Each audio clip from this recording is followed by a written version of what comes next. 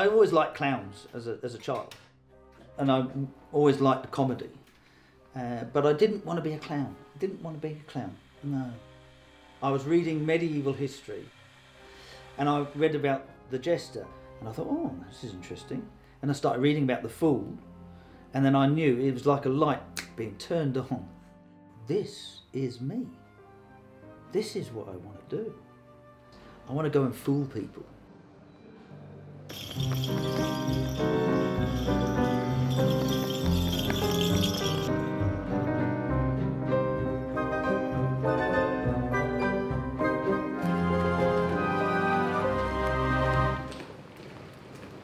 My name is Jonathon De Hadleigh, and I am a court jester. Well, without a court actually, so I'm really more of a court, jester, 600-year-old fool. Because I was working on the top fly floor of His Majesty's Theatre in Perth, and I was reading medieval history at the time, and I realised as I started reading about the Jester and the Fool, this is it. This is who I want to be. Yes, a jester. That's me.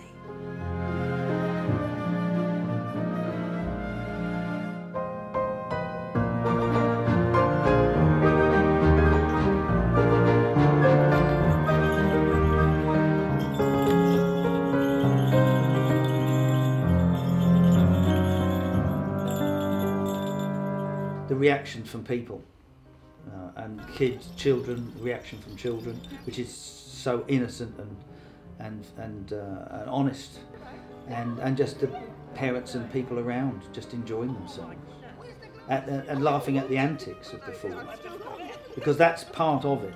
It's not just laughing with the Fool. Sometimes you laugh at the Fool.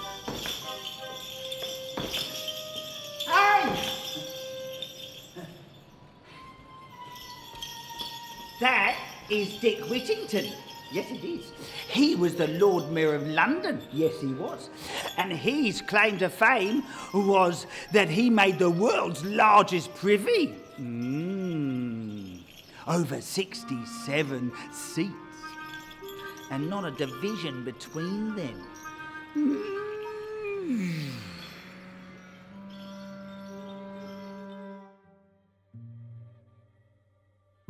Jonathan, just tell me a bit about the role of the court jester. The role of the court jester is to bring good luck to the court and to everyone else, and to take away all the bad luck, and to do that with laughter. And that is quite an art.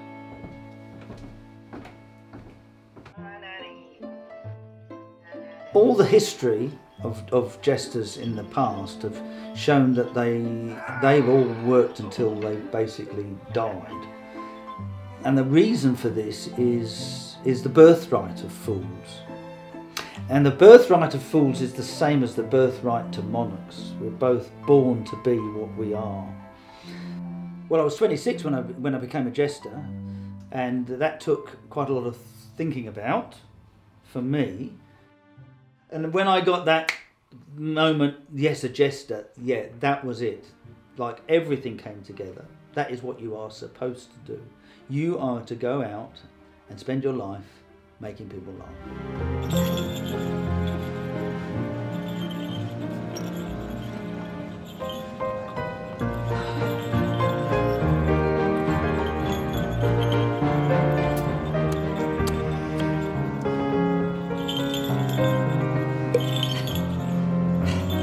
And that's one of the oldest visual gags in the world. My father actually was a comedian as well. He had children, so he kept a job as an accountant and brought us all up, and didn't take the risks, And he didn't really want me to be on the stage taking those risks, because he saw them himself, which. Actors don't earn much money, they're out of work a lot, and a lot of problems. Yeah, it's not as busy as it once was. But then times have changed. Things were very, very busy, 20 years ago, 25 years ago. The world moves on, and the businesses move on. I mean, there's not the festivals there used to be. So you have to diverse. You have to be adaptable. see, when I first came to London town, why, I thought this is a strange place. For this dog came out barking at me. And then it started to chase me. And I thought, whoa, I'll grab a stone. I reached down for a stone and the stone would not come up. And I thought, what a strange place this is, where they tie up the stones and they let the dogs run free. And that comes from the 14th century. You know, people have come and gone, and I have concentrated on the career, if you like, yeah. And I found I had the opportunity to travel and go and work in the UK and work in castles in the UK and in Germany, and worked in Germany and Austria.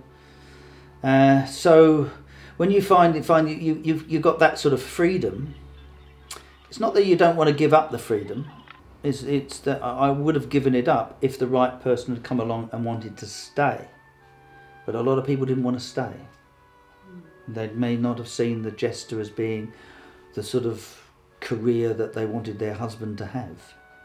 So then children didn't come along. So then you realise that because of your lifestyle and you're making people laugh and that's what you want to do, and you can continue to do it in that way, then the cost is you don't have the children. Looking at costume, and I was reading about the 13th century, and there was a long smock type costume, so that was easy enough to make, that sort of thing.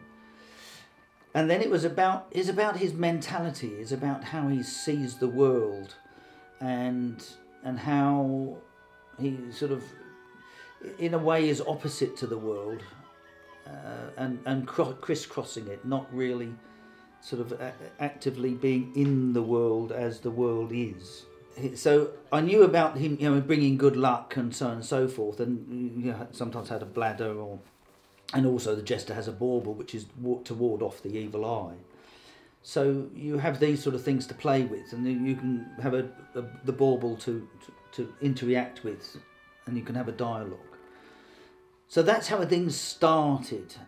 And then you think, well, this is not enough. You've got to have other things in there. And so you start to parody some of the things in the world and other performers, like, for example, fire eaters. And fire eaters are revered because they have fire. And everyone, oh, yes, the fire eater, wow, you know.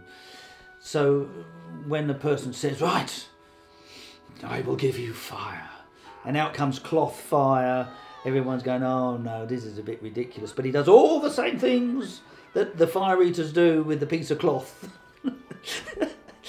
believing it to be so wonderful, and everyone sees it as so foolish and stupid, they're laughing their heads off at it.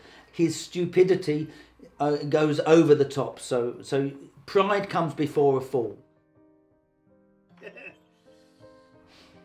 This is to test a person's strength and courage. Put out your hand like this, and then...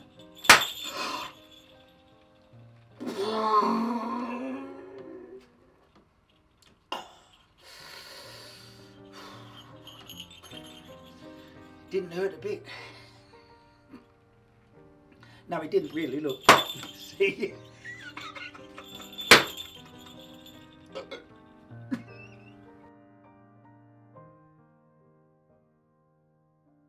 Things just happen, and you just enjoy doing it. So it is an alternative lifestyle, yes. And things happen to you that you didn't expect, or you make them happen. It's not that things happen because you're sitting back and waiting for the phone to ring, because the phone will never ring. So you got to give it a try, and if it pays off, well, that's fine. If it doesn't pay off, well, you haven't lost anything. And so it's the same with the castles, you know, applying at Warwick Castle. And I got in, and I spent 7 years at Warwick Castle.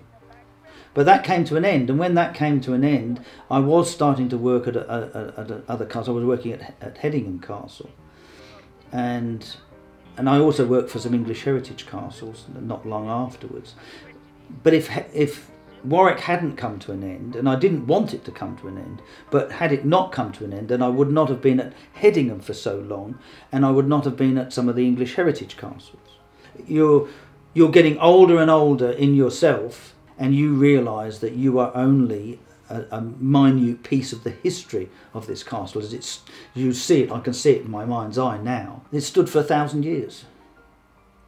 But then one day I took over from another jester who was there before me. Tarot the jester was there before me, and he was there for quite a long time. Got old and couldn't do it anymore, and I took over from him, and now I'm not there, but the castle's still there.